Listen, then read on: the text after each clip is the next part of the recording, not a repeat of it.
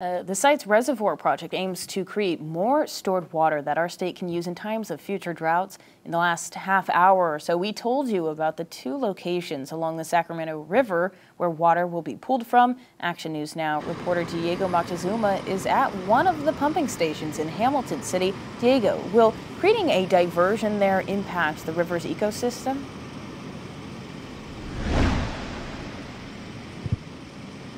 Well, Lauren, it's an off-stream reservoir, so it won't damage any fish passages here or impact the fish migrating and spawning from the Sacramento River. Now, the Glen-Colusa Irrigation District manages the pumping site here in Hamilton City, and the Tehama-Colusa Canal Authority manages the one in Red Bluff. They're both two very large fisheries, and experts tell me that when they start diverting water from the water in these two spots, it will actually help fish and other wildlife habitats.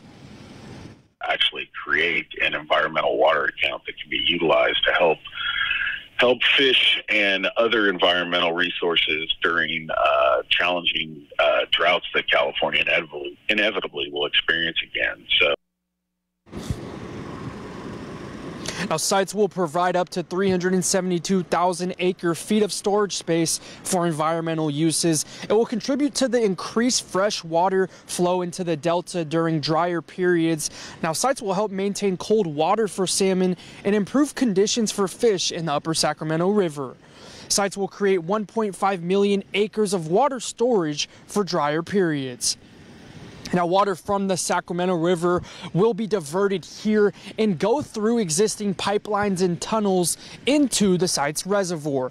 Now, the water will also come from Funks Creek and Stone Corral Creek. Live in Hamilton City, I'm Diego Moctezuma with Action News Now. All right, thanks, Diego. Construction for the Sites Reservoir is expected to start in 2026 and be operational by 2032 if everything goes as planned.